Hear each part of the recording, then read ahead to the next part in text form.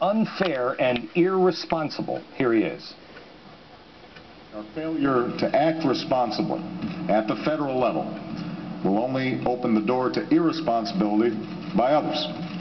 And that includes, for example, the recent efforts in Arizona, which threaten to undermine basic notions of fairness that we cherish as Americans, as well as the trust between police and their communities that is so crucial to keeping us safe. It's unbelievable. I mean, it's unbelievable. If we're going to have a president assailing every branch of government and every state law that disagrees with his positions, then we're headed for a constitutional crisis here. Al Sharpton, of course, has been sent down to Arizona to stoke the fires of fairness and justice as well.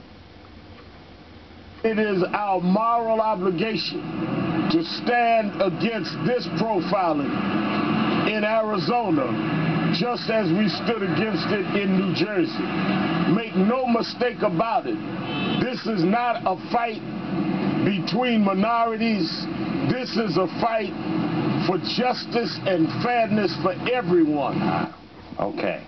Notice that he feels it necessary to inject that this is not a fight between minorities. Why would you have to mention that? Because he knows full well that the vast majority of African Americans are passionately against illegal immigration. This is not to demonize those who are coming here illegally. I want to make this clear. I have a problem with illegal immigration, but the problem I have, the least problem I have, is with the actual illegal immigrant. It's with our government not enforcing our own laws and the businesses. Let's just keep this in proper context. The same can be said for the Hispanics who've come here legally. They're not necessarily thrilled that they did it the right way. They sacrificed their time, their money, and their effort. Why would you want to be lumped in with those who break the rules and the law?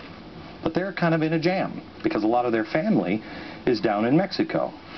I do agree with Al Sharpton. This is a fight for justice and fairness for everyone. Equal justice. America, this is what you have to understand. Equal justice, not social justice.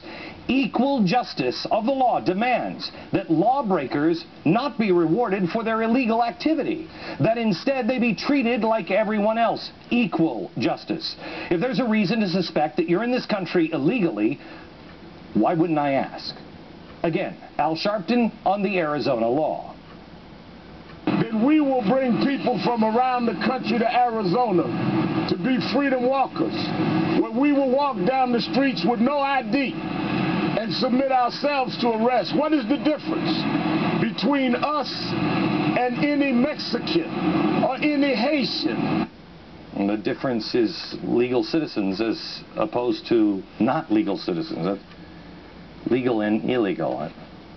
Rule of law.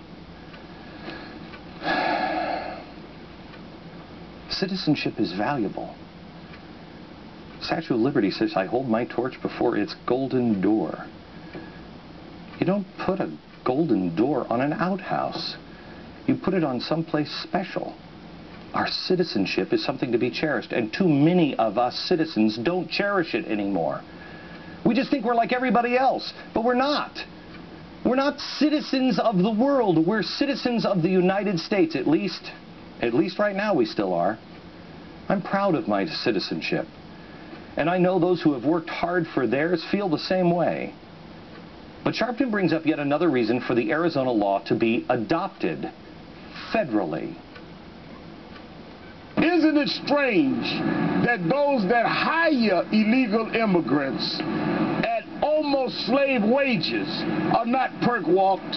We're not seeing anyone being punished for playing low-wage employees against those that are seeking to make a living. They're only perk-walking those that are seeking to feed their families. You know, this is one place where Al Sharpton and I agree on. I'd like to see the businesses that are doing this perp walk, but perp walk is dishonest at best.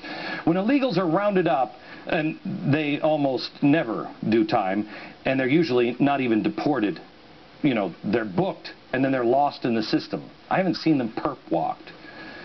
This discussion needs to be about equal justice under the law. Equal justice, not social justice. And I'll give you more on that next.